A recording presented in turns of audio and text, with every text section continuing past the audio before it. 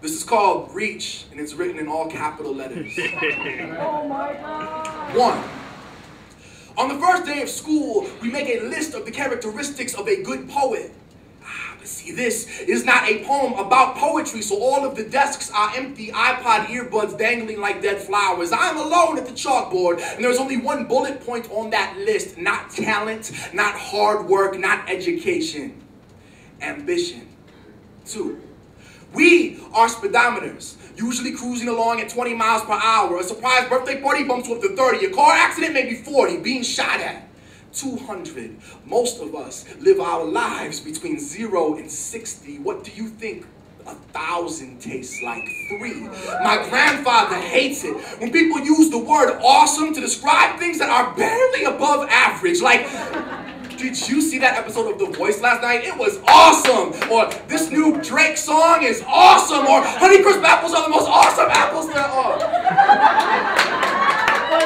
God is awesome, my grandfather would say, and he is not religious. For, make no mistake, this is a holy war. Beam shot from death rays into satellites and back down. Propaganda lining our cages. 6 billion fingers on the button. 5. I paid $5. 15 empty bar stools. A singer knee deep in the stage. And if she were just a little more pretty and a little less beautiful, we'd swallow her smiling. We'd hang her in constellation. Confuse us with gibberish and we'll call you visionary. Repeat to us the slogans we already agree with, we'll call you revolutionary. Do me a favor, make some noise. See, she knows that it is no difficult thing to convince 100 people to scream. It is no victory to entertain children with sugar, water, and magic tricks. That it is nothing to pry a smile from the soft, dull face of America. But she does not want our smiles. She wants to dig into the wet, gray wilderness behind them. 6. An artist. And whether we acknowledge it or not, we are all artists.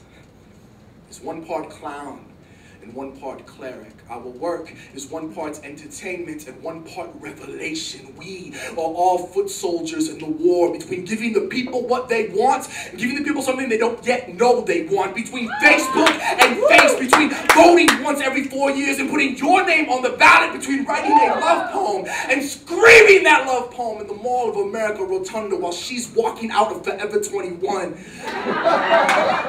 Between running away, running. See, there is such a thing as awesome. It stalks in the deep, seldom traveled backwoods of culture. You might need a machete and flakjack to get there. You might need to break a sweat, but it's there. So don't paint my house white and tell me it's heaven. Don't bring me a sack of beans and tell me they're magic. Bring me magic. Paint every inch of our body's heaven on the first day of school. Do not make a list of the characteristics of a good poet. Make a list of the people who will weep when you die. 7. We are speedometers. We are remote controls. We are dollars in tip jars in dive bars. We've seen what they have to offer. It's great. It's beautiful, and it is not nearly enough.